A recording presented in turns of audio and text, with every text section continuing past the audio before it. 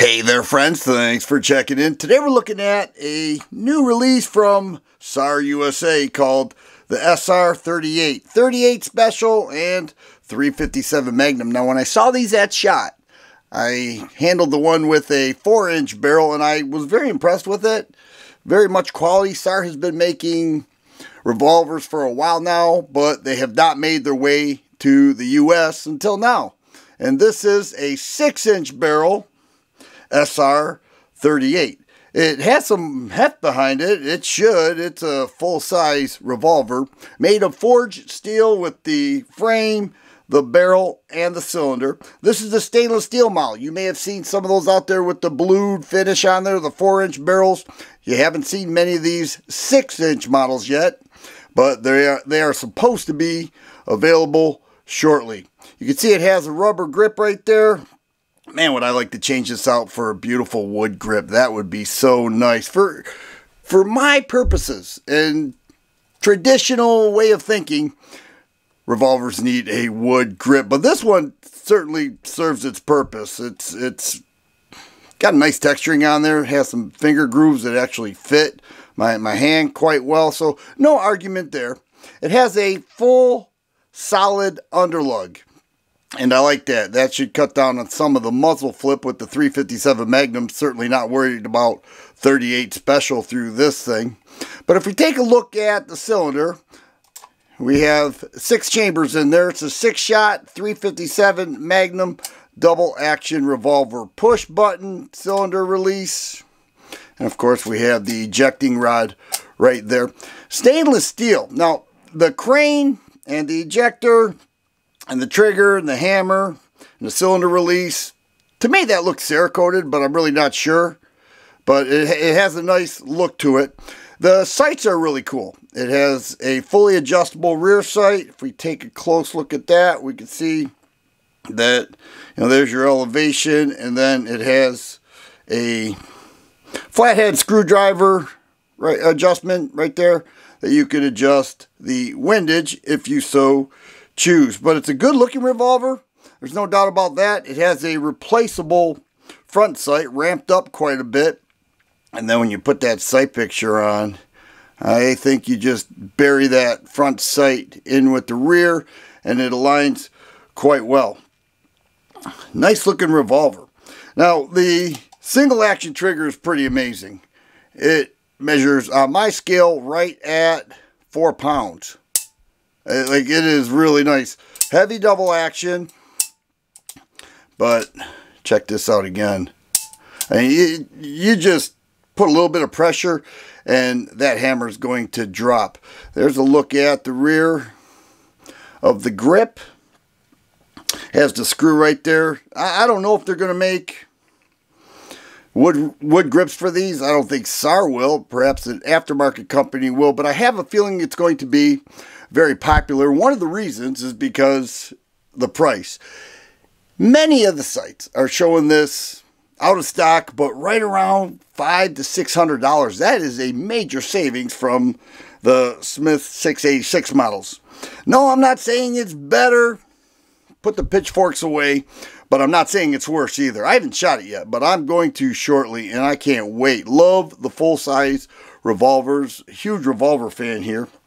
We'll take a look at the internals, then we'll get it on the scale.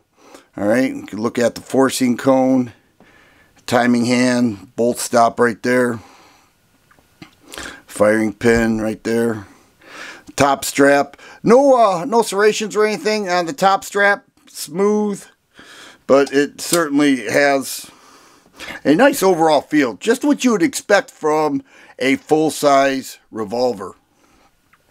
And I'm liking the price on this. Sar is known for making very affordable handguns. And when I checked this out at SHOT, it was like, well, you know, right around $700-800.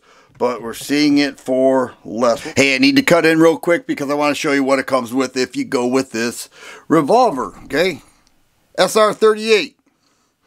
Get this big case that it comes with, and inside you'll see, get a Sar-USA sticker. Put one on my safe already. A lock, bore brush, And if you want to run a patch through the bore, you could do that with this stick there. But nice, heavy, padded case.